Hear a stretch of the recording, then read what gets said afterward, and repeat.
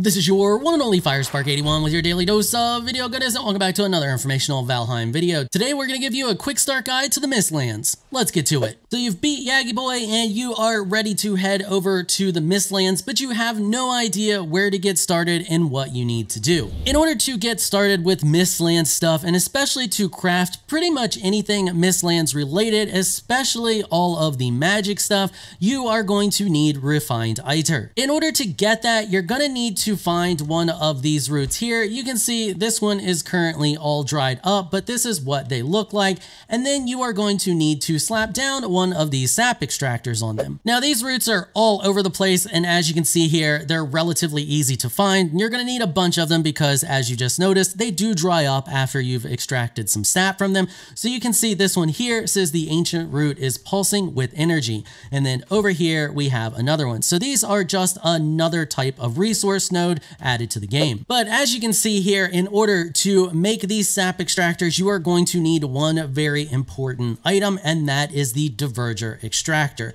You are also going to need the, I'm not even going to try to pronounce that, the world tree wood, and that's really easy to get because there are little saplings of it all over the place. Basically all of the trees over here, as you can see here, this is one, this is one. You just harvest the trees in the Mistlands and you will get that wood.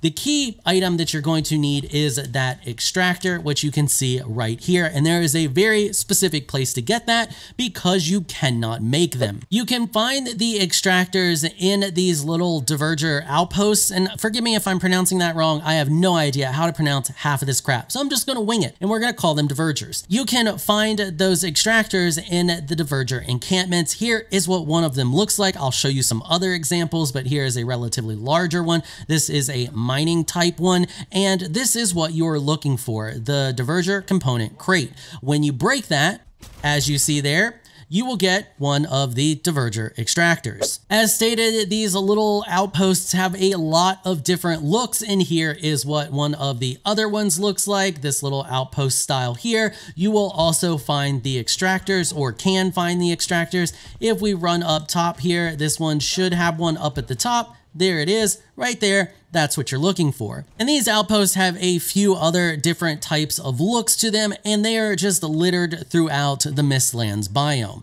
You have to run around and find them, and of course, if you break anything here, you are going to make these guys very angry and they are going to attack you. Once you have your extractor, you have your wood, you have your 5 black metal, all you need to do is slap down a workbench and find one of these roots anywhere in the Mistlands, and you place down your extractor on it like so. As you can see here, it's telling you that it is extracting the sap, and it's extracting at normal speed. After a little bit of time, this will fill up and it will have a sap in it, and you can just walk up to it and hit E to extract the sap the same way you do beehives. Note that even when the root is all dried up, you can still extract sap from it. However, it's going to be at a much slower rate. As you see here, it says that it's extracting, but extracting slowly. So you're not going to get sap nearly as fast. So if you make your base around one of these and you have a bunch of extractors on it, that should still work. It should still provide you sap after some time. Just note that it's not going to be as fast as if you find a fresh one. And after a few seconds, you can see that our fresh one here is already ready to go, and we can just collect it and you get the sap, which you see here. Now that you have the sap, now what do you do with it? Well, you are going to need to refine it. And in order to refine it, you have to make one of these refineries. If you take a look, it is right here. And to craft it, you are going to need black marble, black metal, the wood from the world tree, as well as 5 black cores and 3 sap. The marble is relatively easy to get. There are these bones, not just in these encampments, but littered throughout the Mistlands. I'm just here because this is the easiest one to get to show you. But if you mine it with a black metal pickaxe, it will eventually break and it will give you the black marble. There you go. I've broken it and you can see I have the black marble. Here is another example of bones that will give you black marble. This one is a skull accompanied by a rib cage. This one is protected by some seekers and some ticks, so you'll have to fight those before you can peacefully mine it, but this is what you will be looking for out in the wild. In order to get the black cores, you are going to need to look for these new dungeons in the Mistlands. All of them that I found so far look relatively similar. They have these giant protrusions coming out out from them, kind of shaped like, I don't know, a grasping claw or whatever. And then in the center of that is some stairs that leads up to the door. This is usually protected by a bunch of the new bug monsters, so you'll have to fight your way into it. Once you get into it, it's a crazy maze of just, it's a maze. It's what you're used to with the dungeons, the procedural generated dungeons in Valheim, and it's just a network of tunnels, but inside of it, you can find secret doors, which will lead you to black cores, and you can also just find black cores in and around the structure as well. They'll just be placed out and about as you see on the screen. Do note that it is possible to generate some of these without having the black cores in them. The first one that I ran into did not have any black cores in it, nor did it have any secret doors hiding any black cores. It was completely devoid of them. So it's kind of a pain in the butt at times because you'll be looking around and it takes a while to try to find these. They're a little bit more rare than the dverger outposts, and you can possibly spend all of that time looking for them, find one, and it not have any black cores in it. Also, you need 5 of them just to create the extractor, so it may not even have 5 of them in it. You may have to do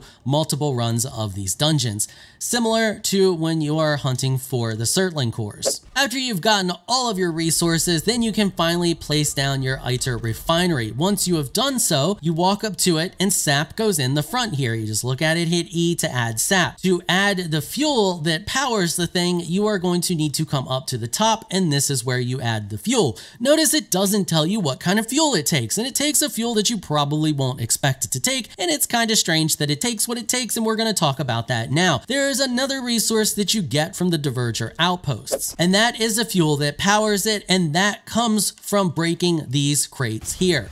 You can see I broke them and I got a bunch of soft tissue. There we go. I got a couple of more. Well, I had a bunch on me, but we got a decent amount from that, probably like 8 to 10. Once you have your soft tissue, you walk up to the top and you place it in like so, and it is a 1-for-1. So 1 sap, 1 soft tissue will get you 1 of the refined iter, and you are going to need that for almost every single Mistlands item. If we come over here to the Black Forge and we take a look, you can see the carapace helmet takes it, the new bow uses it, almost all of the different weapons use it, that one uses it, that one uses it, and you need a decent amount of it as well. So this is a very valuable substance, and it's going to take you a while to grind for all of it. Now your magic items are created in this structure here, the 𝐈𝐴𝐷𝐴 table, whatever it's called. And if you take a look, this is where you craft all of your magic stuff. So this is where you craft the magic outfit, which increases your iter regeneration, as well as the different staves and the dead razor. And you can see every one of them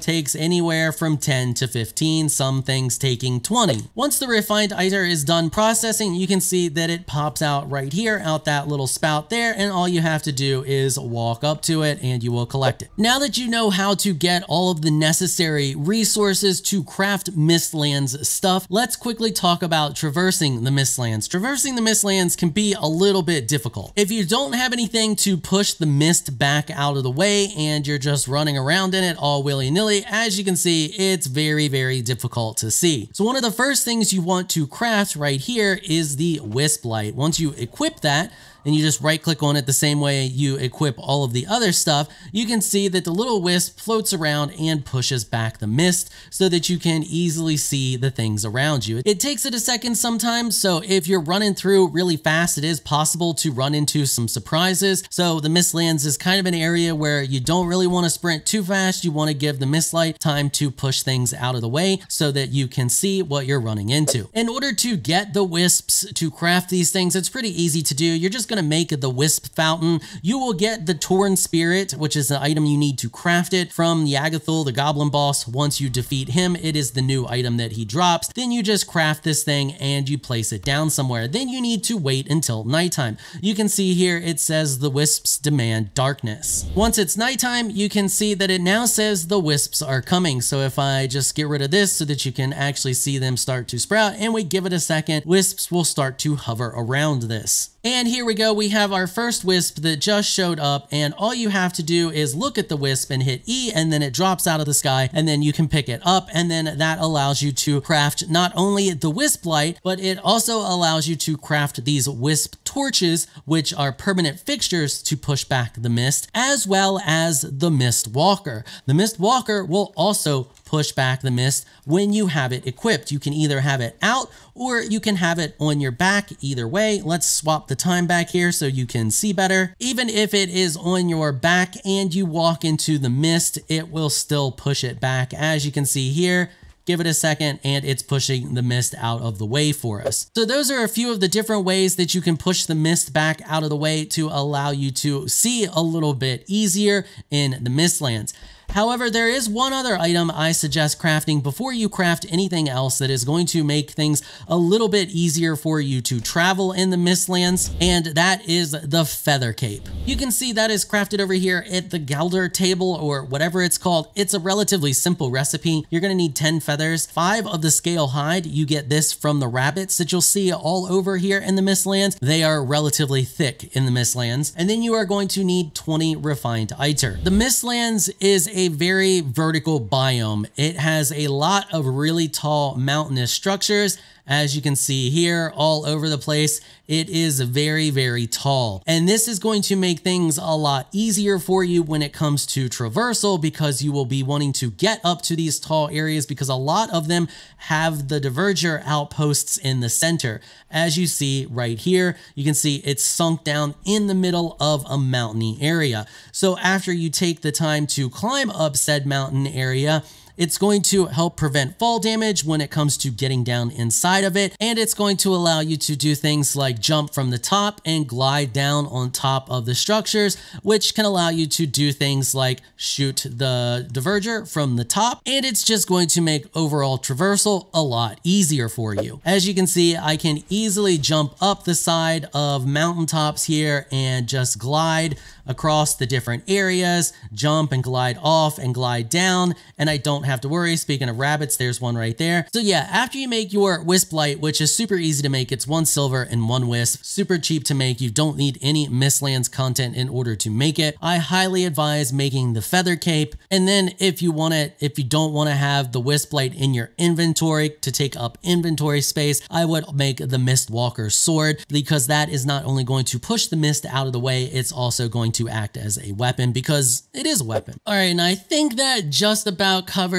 everything you're going to need to allow you to quickly jump into the Mistlands. I'll be doing more detailed guides on very specific things here in the future, but I just wanted to get this quick start guide out to show you where the necessary materials were for everything to get you started. Hopefully you found this video helpful and informational. If you did, consider hitting the subscribe button and notification bell so you can be notified when I upload other videos. And if you're interested in more Valheim content, you can check out the link on the screen right now. I want to give an absolute massive shout out and thank you to all of my channel supporters for helping to keep these videos sponsor free. You all are absolutely amazing people. If you would like to become an official channel supporter, check out the links in the description below. If you enjoyed this video, please leave a comment down below. Let me know what you thought. If you're shy, you don't like to comment, just hit that thumbs up button and share your support. Until next time, thanks for watching.